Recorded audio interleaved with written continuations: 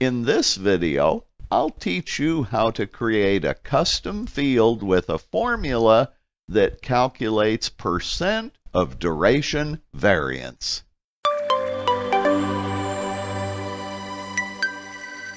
In a previous video, I taught you how to create a duration variance view. In this video, I'll show you how to add an additional column to that view. In this column, Microsoft Project will calculate the percent of duration variance for each task and display the results using easy-to-understand graphical indicators. So let's get started. Before I talk about how to create the percent duration variance formula in Microsoft Project, let's first talk about how the software calculates duration variance. Interestingly enough, the software uses a very simple formula. Duration variance equals the current duration of each task minus the baseline duration for each task. Suppose a task has a current duration of 15 days. And suppose that task also has a baseline duration of 10 days. Duration variance would be calculated as 15 days minus 10 days equals 5 days. Now, to take that a step further, to write a formula to create percent of duration variance, we'd use the following: 100% multiplied by duration variance divided by baseline duration. Using the numbers from the original example, percent of duration variance would be calculated as 100% times 5 days divided by 10 days, or 50%. Now, it's important to note that the percent duration variance formula in Microsoft Project absolutely must account for two situations. They are tasks with no baseline saved and tasks that are milestones. The reason we need to account for these two situations is to eliminate the possibility that the formula will generate a division by zero error. So this is very important, and we must test for these two conditions in the formula. The formula that I personally like to use for percent of duration variance is in a custom number field, and I show the formula on the screen right now. But it's a lot of information to digest all at once, so let me show you how to create the formula step by step.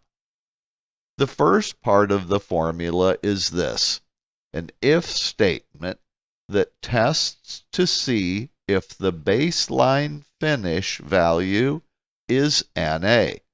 We write it as IIF baseline finish equals ProjDateValue NA. Now, what I like to do is, if this value is true, that means that the task does not have a baseline saved. So I like to return the number minus 16,000, which would be a ridiculously large number that would never, ever appear in a real-world project. Frankly, you can use any number you want. I like to use minus 16,000.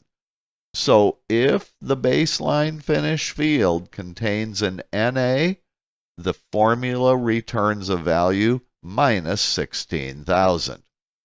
But now, if a baseline has been saved, then the second part of the formula is this: we test to see the task is a milestone. To test for a milestone, it's very simple. We use the statement IIF milestone.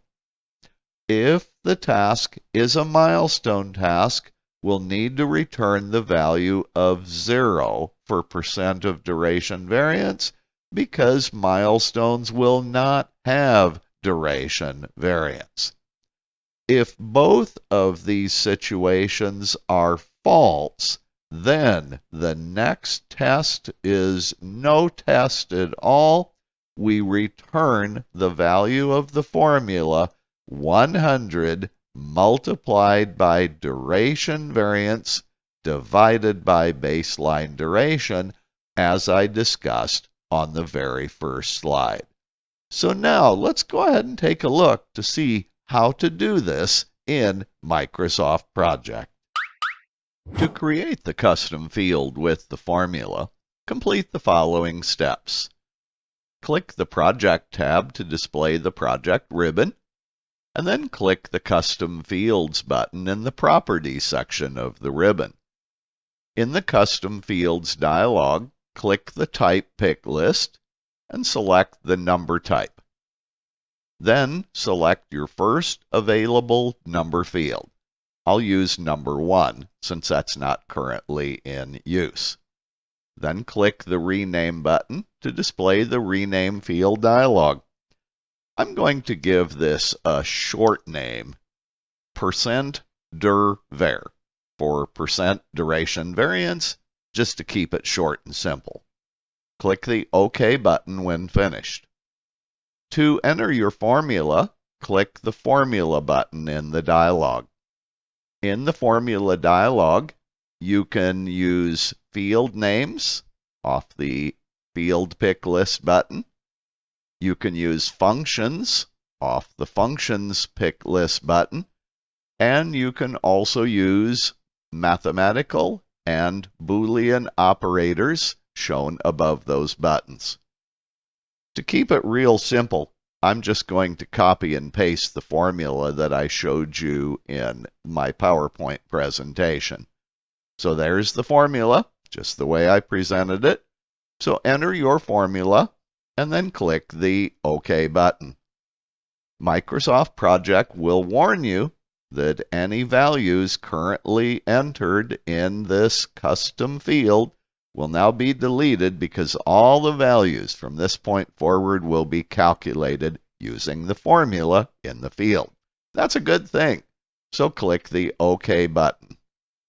Next, you'll want to select the option Use Formula to make sure the formula is used on summary tasks in your project. You can optionally select the Roll Down Unless Manually Entered option in the Calculation for Assignment Rows section. Next, you'll want to enter your graphical indicator criteria. To do this, click the Graphical Indicators button in the dialog. To save you time and spare you the boredom, I've already pre-entered the graphical indicator criteria so I can talk with you about them. Notice that the very first test in this dialog is equals minus 16,000, and the image displayed is the question mark. That is what I'm using to display for any task that doesn't have a baseline on it. That needs to be your very first test. From there, you can go ahead and begin testing for different sizes of duration variance, beginning with the largest duration variance and working all the way down to the smallest duration variance. These tests are entirely up to you and your organization's processes for project management. So here's some examples. If duration variance is greater than 100%, we get the red unhappy face. If it's greater than or equal to 50%, in other words, it's between 50% all the way up to 99.999%, then we've got the red stoplight indicator. So let me just work my way down here and you can see what I'm looking for. Greater than or equal to 25 is the yellow unhappy face. greater than equal to 10% is the yellow stoplight. Greater than or equal to 0 gets the green stoplight. And less than 0 gives the green happy face or smiley face. What that is negative variance, which is actually a very good thing. It means duration variance is less than 0. That means the duration is shorter than originally planned in the baseline. Now, in the dialog, you'll also want to select the checkbox Show Data Values and Tooltips. You do that so that if somebody wants to float their mouse pointer over one of the graphical indicators in the project, then Microsoft Project will actually display the number that is being represented by the graphical indicator. So up at the top of the dialog, that's for all non-summary rows. That's going to be for all detailed tasks and milestones. Summary rows, you'll need to select that option and then decide, do I want to use the same graphical indicator criteria? If so, select this checkbox. Summary rows inherit criteria from non-summary rows. Or if that's not what you want, you can build your own set of criteria that is specific for summary tasks. I want to keep it simple, so I'll select the checkbox, Summary Rows, Inherit Criteria from Non-Summary Rows, and then I'll click the Yes button to confirm this action. You can see now how the graphical indicator criteria are all grayed out, so I can't change them. And then finally, go ahead and select the item called Project Summary. You have the same choices here. Do you want to use the existing criteria? If so, we'll select the checkbox with that option.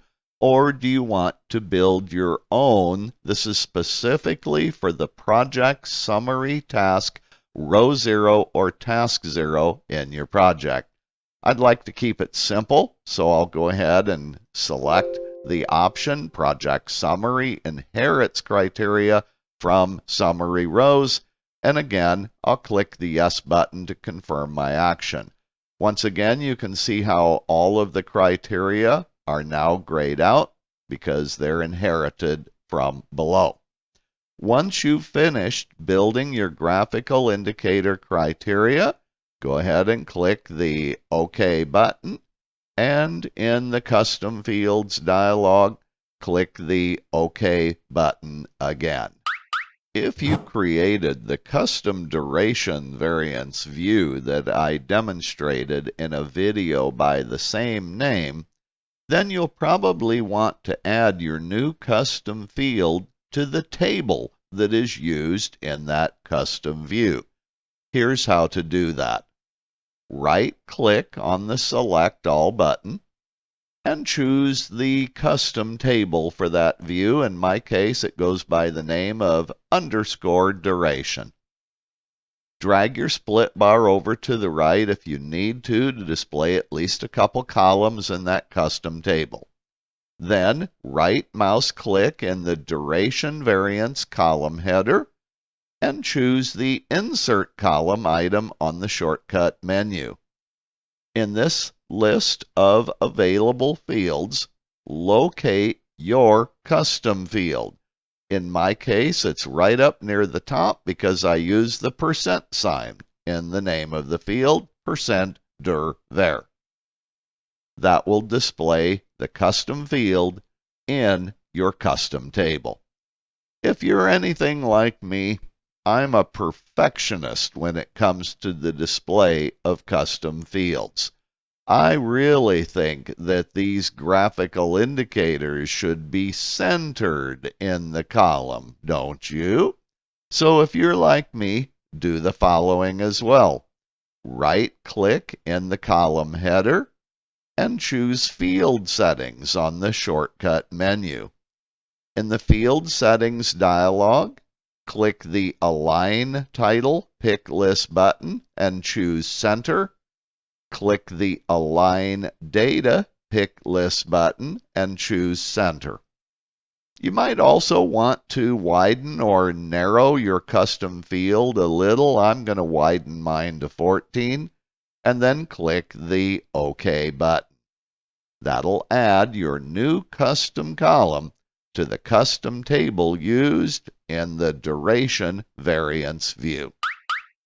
After creating the custom field and optionally adding it to the table in the custom duration variance view, there's one more step you'll need to do. You'll need to click File, Info, Organizer to display the Organizer dialog. Click the Fields tab at the top of the dialog to display the Fields page. In this dialog, you will find your custom field in the list on the right, which means in the active project. But in order to use this custom field in every new and existing project moving forward, you need to select the custom field and then click the Copy button to copy it into your global.mpt file. This way you are assured of being able to use this custom field in every one of your projects. If you had previously created the custom duration variance view that I demonstrated in the video by the same name, and you added the custom field to the table in that custom view, then you will also need to do the following. Click the Tables tab to display the Tables page of the dialog. On the right, select the _duration table, or whatever you named it, and then click the Copy button. Now, if you followed the directions in my previous video, that table will already be in your global.mpt file. However, it will not include the new custom column that we just created. So what you'll need to do is to click the Yes button to update that table. When you're finished, go ahead and click the Close button, and then you can press the Escape button to navigate back to your Microsoft project schedule.